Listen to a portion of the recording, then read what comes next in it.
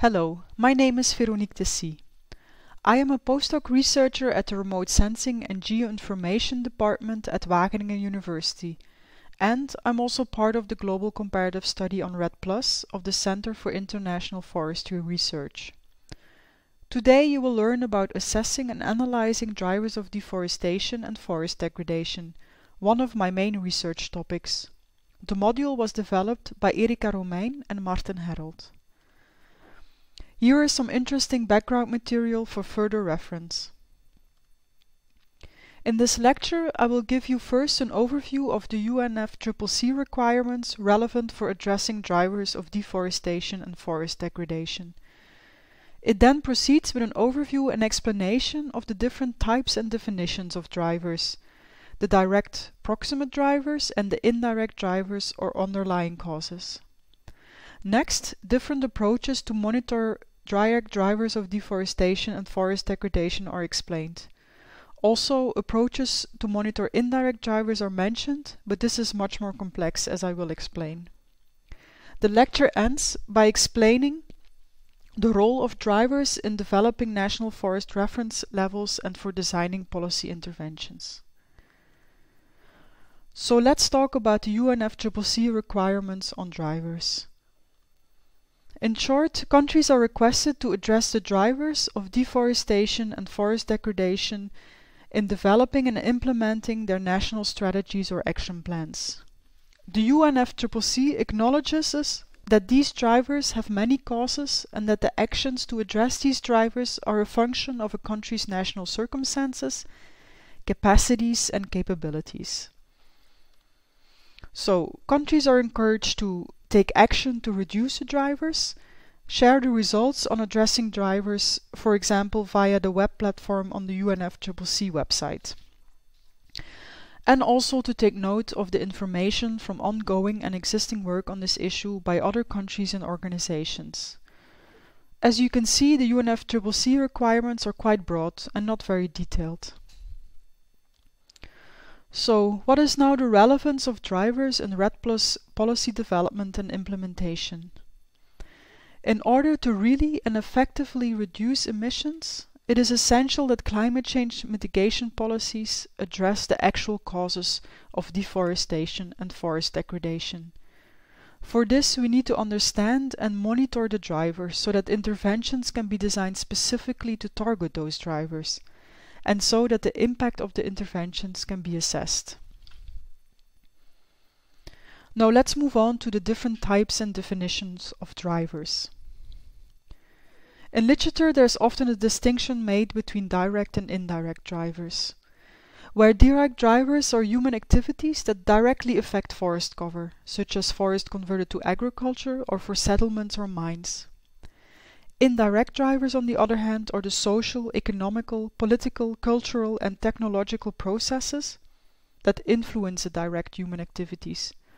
Think about population growth, migration, weak governance and so on. This slide shows some examples of different direct drivers of deforestation: commercial and subsistence agriculture, mining, infrastructure and urban expansion. Some examples of activities causing forest degradation are timber and logging activities, fires, livestock grazing in forests, the collection of fuel wood and the production of charcoal. This and the previous slide gives a categorization of drivers based on a paper by Hossenuma and co-authors, published in 2012, but other categorizations are possible as well, of course. For example, note that timber and logging activities are here categorized as a degradation process. The underlying idea is that when a forest is logged and after a while starts to regrow again, the land use does not change and it remains a forest. So here we talk about a degradation driver. When a forest is logged and the cleared land is converted into agriculture, then the process would be categorized as commercial agriculture in this framework. Of course, this is one way of looking at it, and other studies might consider categorizing logging as a driver of deforestation instead. Let's take a quick sidestep to the Hossenuma study I mentioned before. and see what are the main drivers of deforestation and degradation. These results are based on an analysis of REDD plus readiness reports and other literature. The bar chart shows that the largest driver of deforestation worldwide is agriculture in terms of area of forest loss. In Latin America, it concerns mostly commercial agriculture, while in Africa and subtropical Asia there is an equal distribution of commercial and subsistence agriculture. The largest driver of degradation in Latin America and subtropical Asia is timber and logging, while in Africa it's fuelwood collection and charcoal production. I will skip these slides for now. So moving on to the main indirect drivers of tropical deforestation and degradation. Economic growth and population growth can be important indirect drivers through an increased demand for timber, mineral resources, and agricultural products, which increases the pressure on forests. Insufficient regulatory arrangements and enforcement may be an important factor as well. Other indirect drivers related to the enforcement of forest policies are, amongst others, weak forest sector governance and institutions, conflicting policies, illegal activities, corruption, land tenure uncertainties, and inadequate natural resource planning and monitoring. Several trends concerning the indirect drivers are expected to increase the pressure on forests in the future, such as an increasing meat-based diet in large economies in Asia, Latin America, and all oil exporting countries, and a global increase in population and growth in developing country regional markets for key commodities. These shifts will redefine pressure on the forest and lead to trade-offs among different land uses.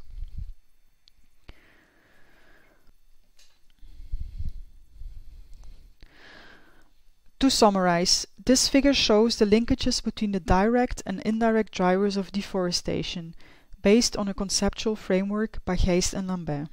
In reality, the distinction between direct and indirect drivers is not always made so clearly, but at least for monitoring the drivers of deforestation and degradation, it can be handy to make the distinction, as I will show in the next section of this lecture.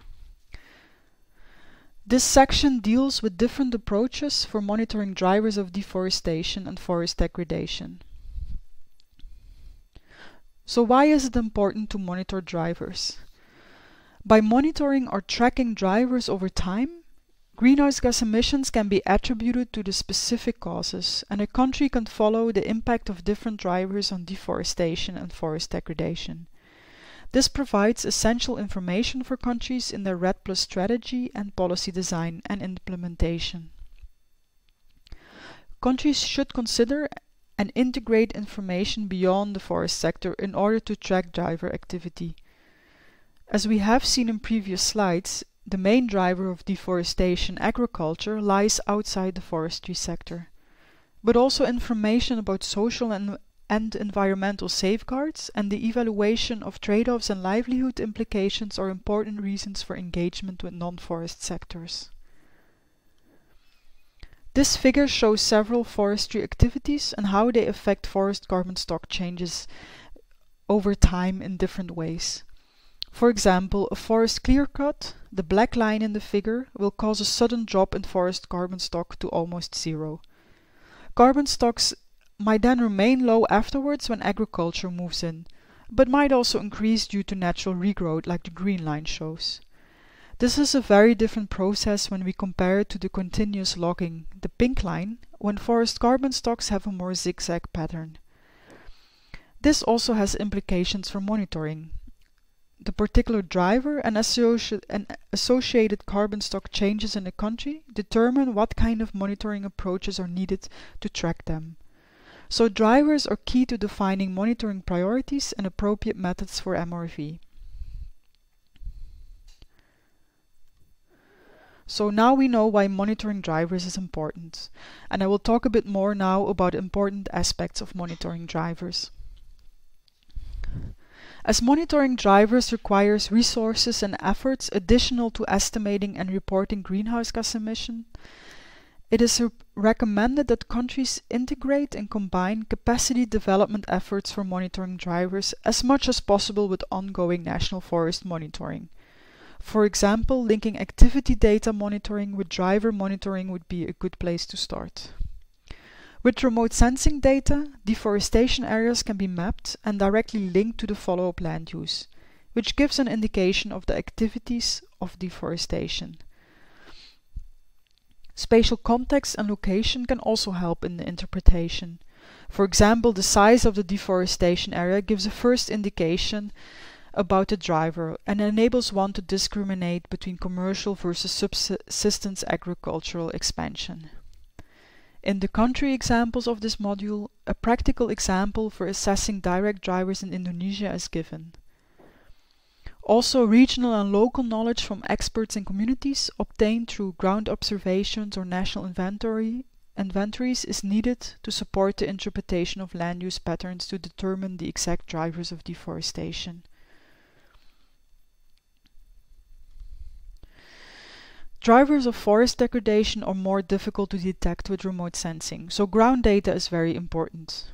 Because of the high spatial and temporal variation in forest carbon stock changes due to degradation, frequent ground surveying is required. Assessing forest degradation means that the current state of the forest needs to be compared with the previous state of the forest. However, it's often difficult to get historical data on the forest condition and carbon stocks in the forest. This is true for remote sensing as well as ground data. In that case, an appropriate reference condition or benchmark needs to be established. This is a challenging task because it's difficult to define forest degradation. For monitoring forest degradation associated with local markets and subsistence agriculture, proxy data may be needed as historical field data sources are generally rare and remote sensing approaches are also limited for this purpose. For monitoring of larger scale types of degradation, a combination of satellite data, forest concession data and forest inventories might be useful. This slide gives an overview of remote sensing approaches to monitor direct drivers. I won't go into details here, but you can find more information in the GOFC-GOLD sourcebook. If we look at the current status of national capacities to monitor direct drivers, we see that they are often still low to medium. Also, data on greenhouse gas emissions from drivers is commonly not available on the national level. Now I will tell you a bit about approaches to monitor indirect drivers. The assessment of indirect drivers is more complicated. Approaches rely on socio-economic, statistical and modeling analysis using economic, social and demographic data, and also analysis of policy and governance aspects. So you need a lot of data from outside the forest sector. It is also important to address indirect drivers separately and examine them at various scales for specific analysis and intervention strategies. It is not always possible to establish a clear link between forest change and direct drivers on the one hand and the underlying causes on the other hand.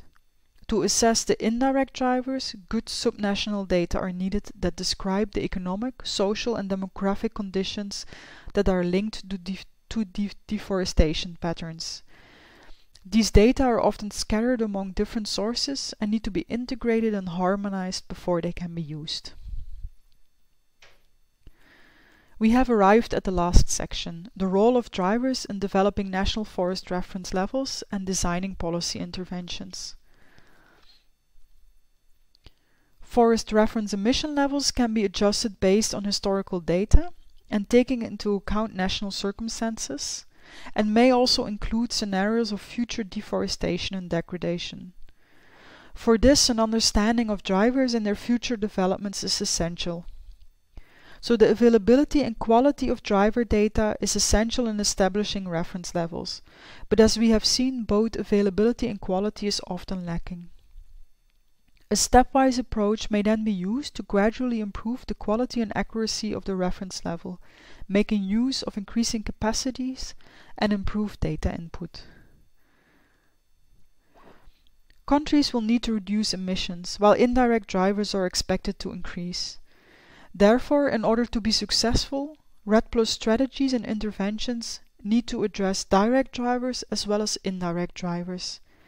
Integration of different sources of information helps in addressing drivers, so engagement with non-forest sectors is important.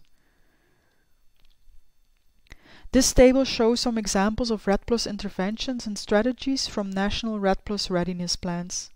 I won't go into detail, but what is interesting here is that the interventions mentioned in this table are mainly meant to address national and local scale drivers. The REDD+ readiness plans largely omitted strategies to address the biggest global driver of deforestation, commercial agriculture and its underlying drivers. We have arrived at the end of this lecture. Let's go over the key messages from this lecture. Addressing drivers of deforestation and forest degradation should be part of REDD+ national strategies or action plans. As we have seen, a distinction can be made between direct drivers and indirect drivers of deforestation and forest degradation. Remote sensing analysis combined with ground observations is important for assessing direct drivers. Indirect drivers analysis is more complex. Good subnational data from different sources and sectors is needed. And then drivers input is essential for developing REDD+ forest reference emission levels and for developing effective REDD+ policy strategies and interventions. So now we have come to the end of this lecture. You can also find some country examples and exercises. Here are some of the recommended modules as follow-up, and also a reference list is provided. Thank you for listening.